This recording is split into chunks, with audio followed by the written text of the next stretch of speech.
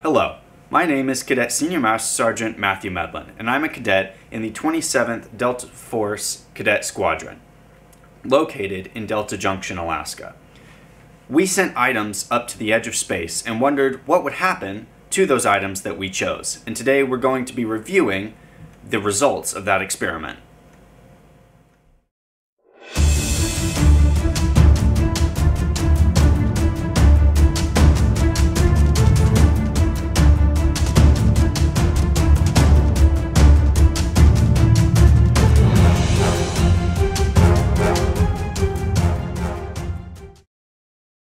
As part of this experiment, we were required to send objects into space.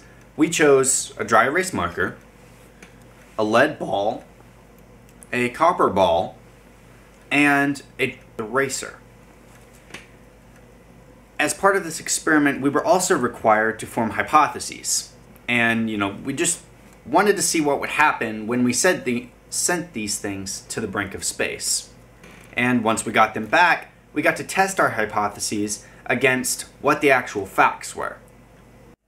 Colonel Kittinger relates to the High Altitude Balloon Challenge because he was known as the first man in space. He courageously volunteered to be attached to a high-altitude balloon in the study of radiation from space without the filtration from our atmosphere.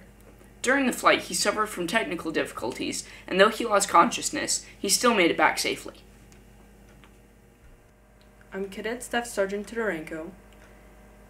We were asked to design a mission patch.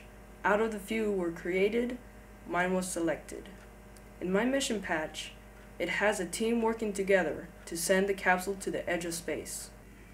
If we won the Colonel Kittinger Cup, we would spend the prize money this way: $1,000 to attend the Challenger Learning Center in Kenai, Alaska.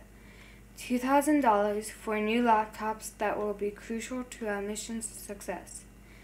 $500 for search and rescue supplies.